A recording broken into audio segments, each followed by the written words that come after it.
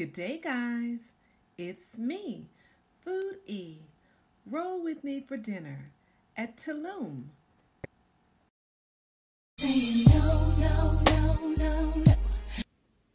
Not that one, this one. In Dallas, Texas, in the Highland Park area. As soon as you step in, the bar is there to greet you with the beautiful decor. Valet parking is available and reservations are recommended. The wait staff are all very friendly and are there to assist you with whatever you may need.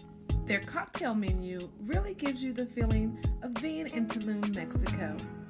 The frozen Coco Loco Margarita and the Passaflora 75. Meet Chef Jose.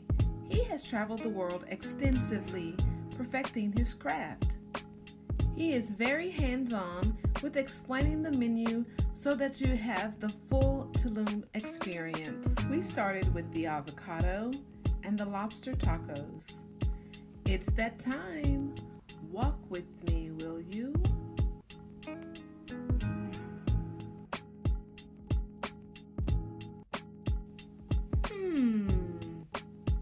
Nothing to see here, folks. Let's keep it moving.